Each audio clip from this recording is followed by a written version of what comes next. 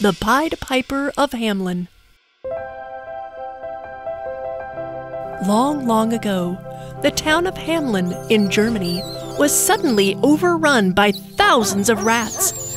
They fought the dogs and killed the cats and bit the babies in the cradles and eat the cheese out of the bags and licked the soap from the cook's own ladles, made the nests inside men's Sunday hats, and even spoiled women's chats by drowning, thus picking with shirking and squeaking in 50 different shops and flats.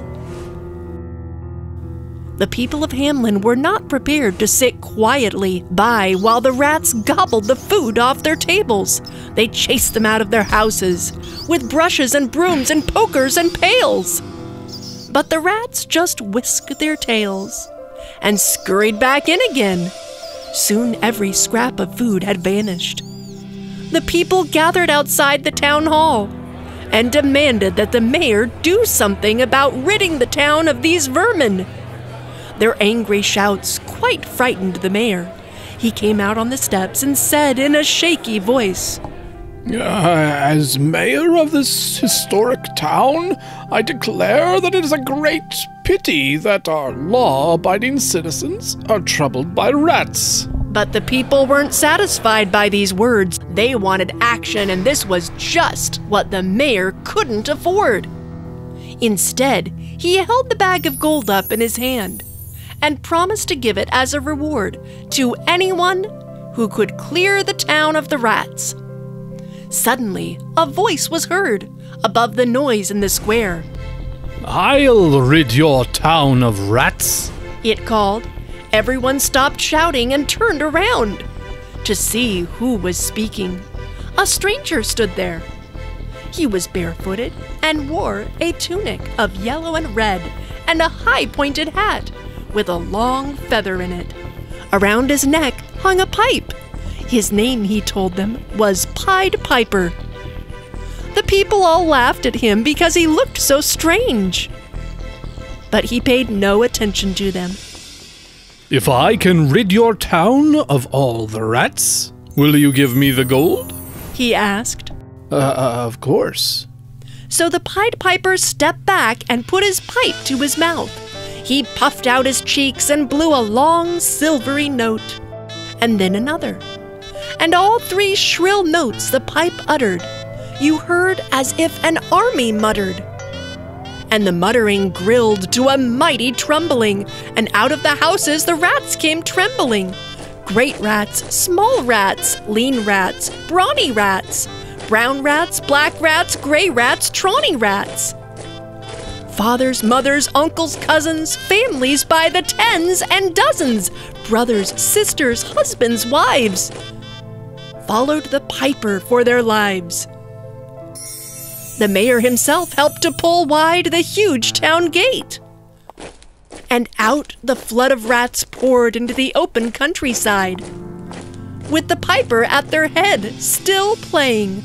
At length, they reached a distant valley, where the largest Swiss cheese they had ever seen stood waiting for them.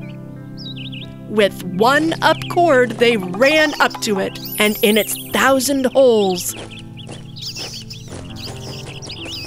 till the tail of the last rat had disappeared in sight. Then the holes in the cheese closed up, and it slowly faded away until it was no more. Then a golden mist remained. The piper hurried gaily back to the town of Hamelin to collect his reward. The people were still crowding the city walls, and when they caught sight of the piper returning, they cheered him loudly. It was only the mayor who frowned. "Why should I give this barefooted wanderer a bag of gold?" he grumbled. "Why? All he has done is pipe a tune and go for a walk in the country." So instead of the money bag he had promised, he tossed the piper just one gold coin. The people were as mean as the mayor, and did not want their gold to go to a stranger, quickly forgot the service the piper had done. "All you did was play a tune. Not worth it," they shouted. The piper began to frown. "How dishonest and ungrateful they are, and their children will grow up to be the same." I can save them from that. Once more he stepped to the town gate. Once more he raised the pipe to his lips and blew 3 notes of great sweetness. The people stopped jeering and watched in troubled silence. The piper's tune became gay and joyful. He began to dance up and down as if he was giving an invitation to all the children of the town to come out and join him. Then all the doors of the town popped open, and out the children of Hamelin came running. Children of all ages, even little ones scarcely able to toddle, tumbled into the streets. The sound of the piper's sweet and merry tune. They began to dance towards the town gate, skipping and turning as they went. The gate opened in front of them, and hands linked in a long chain, they skipped out into the country. They followed the piper down the road, never once looking back at the town of Hamelin.